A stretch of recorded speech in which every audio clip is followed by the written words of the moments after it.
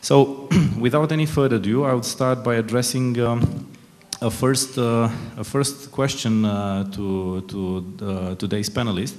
And the first one would be, what do you think is the potential impact of a switch in the business model of Russian energy companies from a low-volume, high-price approach to a high-volume, moderate-price one? And what do you think are the economic prerequisites for this to happen as well?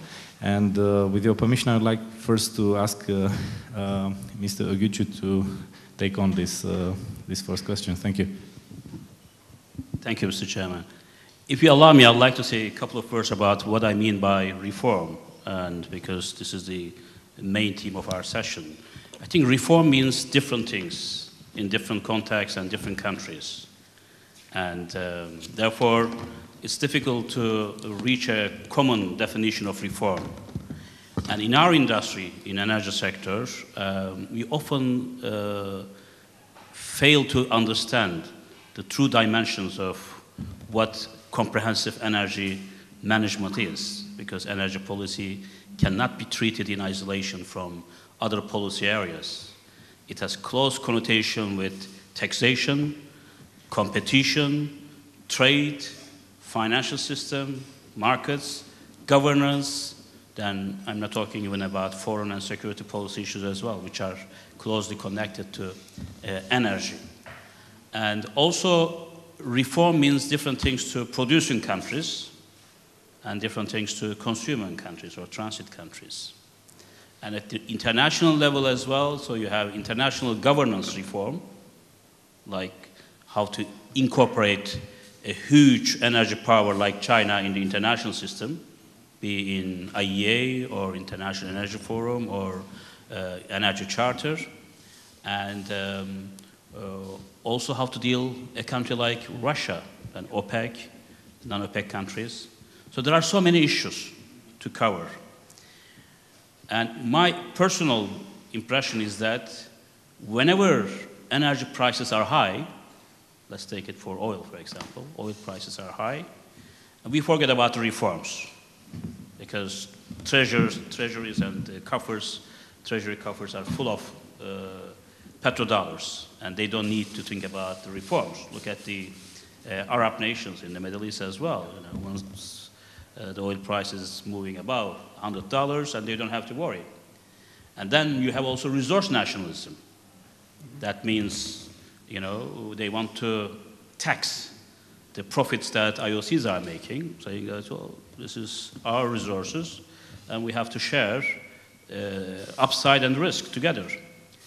And I witnessed this personally in my business life when I was with BG Group in Kazakhstan. I can tell you because it's now public knowledge. And we invested heavily there because we had a contract to 2038. And once we started making excessive, in their views, profit, and they started to ask for more equity without paying. And if you don't accept that, then resource nationalism, expressed as environmental fines, tax audits, and you name it. So the message there is, there are always rainy days and good days. So if you treat me well in rainy days, I will also treat you as an investor in good days. So this is the key message to producing countries, that you have to treat your investors so well, because you never know these ups and downs. You will need this. You are in a marriage over a long period of time. If you don't look after your partner, fiancé, or wife, and you will be in trouble in future when conditions get tough. And this is when the oil prices come down to, as we experienced, almost to $40, there's a panic. Everybody is in search of reforms. And they go to their dusty shelves and bring back all these reform blueprints and proposals that they had from international organizations or whoever prepared it. And so they are trying to maximize the efficiency, resource efficiency, energy efficiency, and also organizational efficiency in their countries so that they can survive in these circumstances. They go through their tax reforms, competition policy reforms, and open arm policy for investors. They love investors at that time because they need it more than ever. And so, therefore, reforms changes according to prices, according to times. And For our purposes, we discussed in the morning, you also mentioned about the game changers in world energy, not only in energy, of course, game changers we experience in financial flows, geopolitics, economic power shift, you name it, but in energy also there are significant game changers in terms of changing demand and supply map of the world and the investment requirements and declining levels of investment, technology transfer, geopolitical, whatever. And so what our countries, especially in emerging market economies, need to do is how to adapt to the consequences of these game-changing developments. Otherwise, you will be living in a dream world without any relevance to the reality. And Russia represents such a case right now, in my personal opinion, a little bit. They haven't really woken up to what's happening in the world. And they are still sticking to their high prices, although they negotiate, offering some insignificant discounts. And perhaps they need to learn from Saudi Arabia. During the low oil prices, we observed that to Asia-Pacific customers, they offered significant discounts because they didn't want to lose market share. They didn't mind about losing revenue, but keep the market share. Whereas in Russian case now, because of the high prices they still maintain relatively, they might be risking losing the market share. And it's already going to happen, as we see from the developments, be in LNG markets, be in competing pipeline projects that will come onshore and become operational quite soon. Also, domestically, Russia is in a mess. And there's no longer a problem about the shortage of supplies. Independents are working very well, from Rosneft to Novatek and others against Gazprom. And they might be even exceeding the Gazprom performance in many ways, but they don't have access, third-party access for exporting to high-value international markets. Also, within Russia, of course, pricing, subsidies, and rehabilitation of domestic pipelines and infrastructure, and heavy-handed interference in the decisions of corporate world by Kremlin.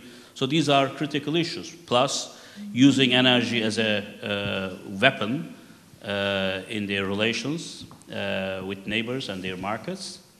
But this is also working now the other way around. The Russians are telling me that, well, now the West is using energy as a weapon as well through the sanctions. And so if energy is going to become a relatively non-politicized commodity flowing between demand and supply countries through transit or what, and I think it's important that the countries, especially producing and transit countries, need to be following more soft power diplomacy in energy. Because heavy-handed approach and flexing political military muscles, as we see in the Caspian, in South China Sea, and vis-a-vis Russia, Ukraine, August 2008, Georgia, and Iranian approach, I think this is not very conducive to a healthy flow of energy and regional energy integration that we all look. So there is a need for a level of maturity in this regard.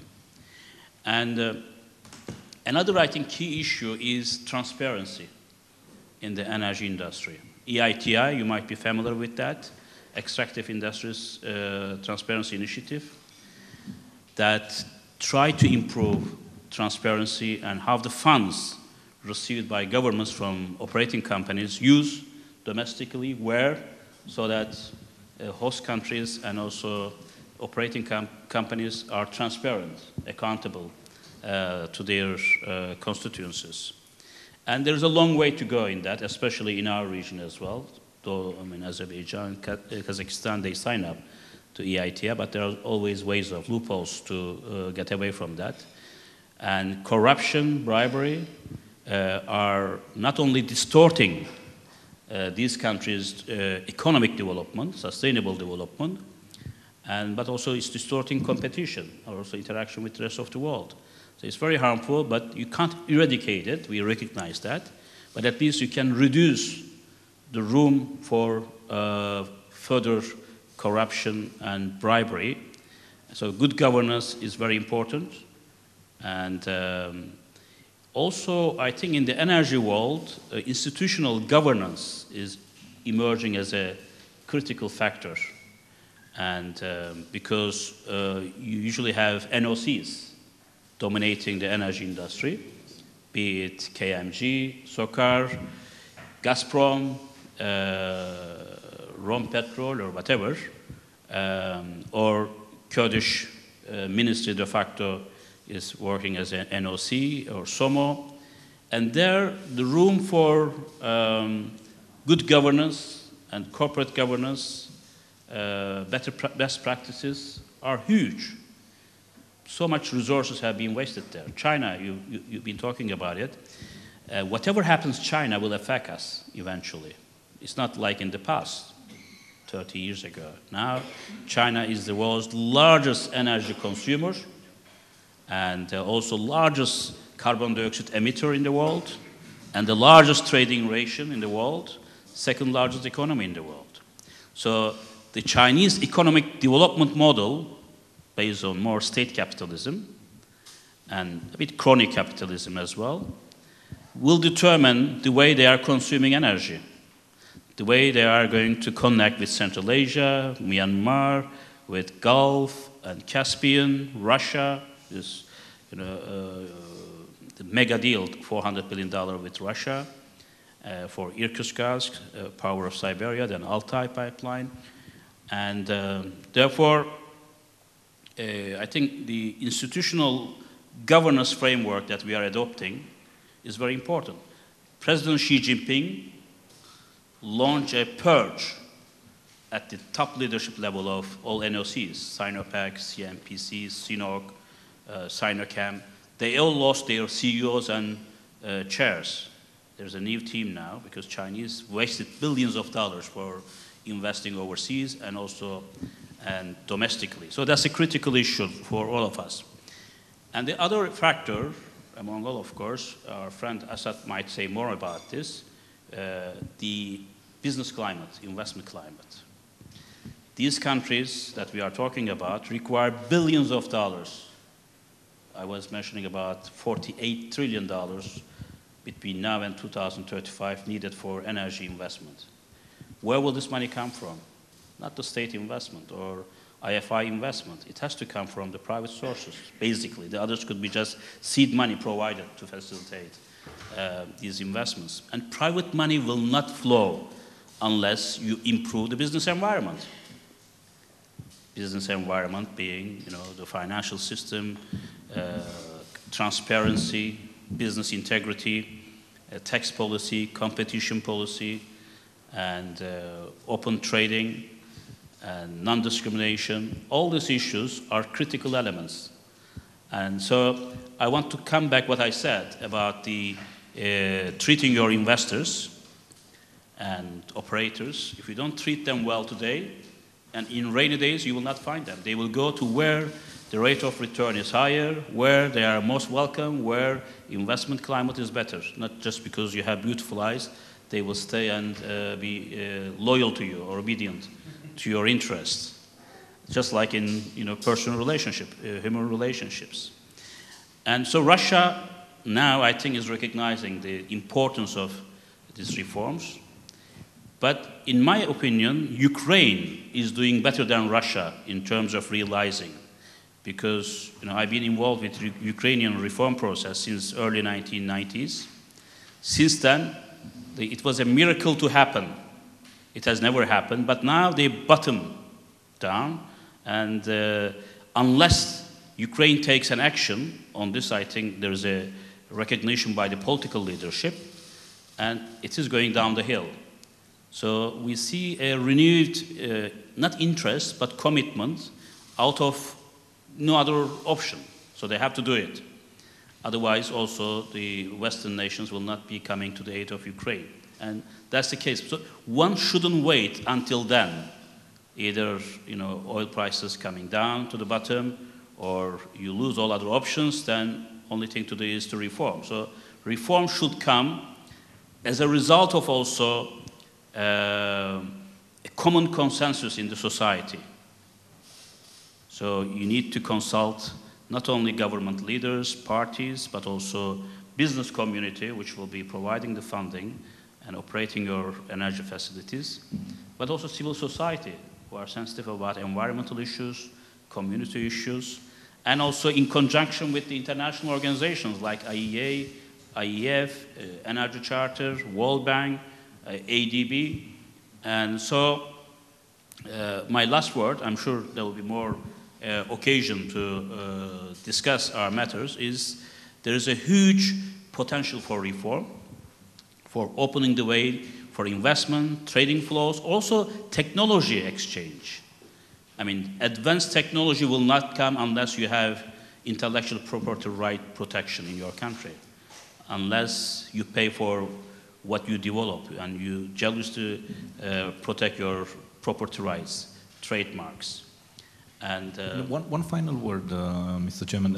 What about India? You were pinpointing towards the audience as well.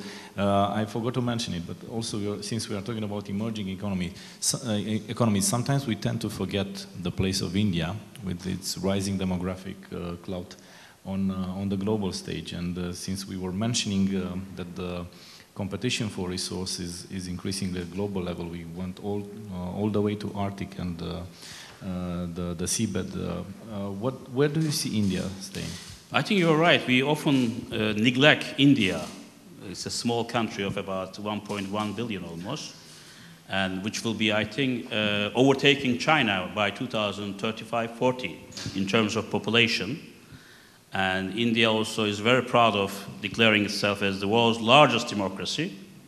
Probably this is one of the setbacks why they cannot be so efficient.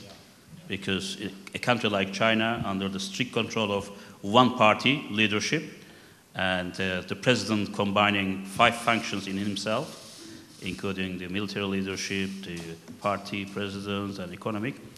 And India has a great potential, and it might be taking over some of the low end of manufacturing that China is leaving behind, because China is moving into what they call Made in China 2025.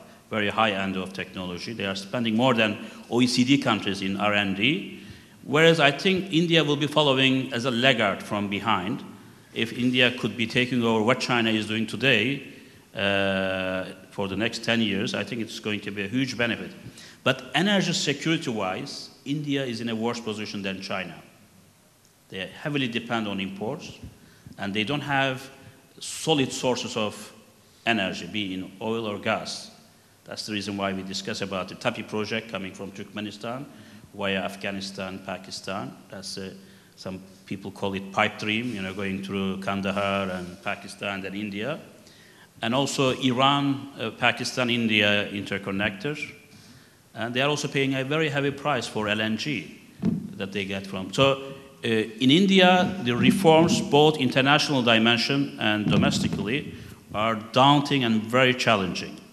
And the way India is organized will make it difficult to have efficient reforms undertaken and implemented effectively, I'm afraid.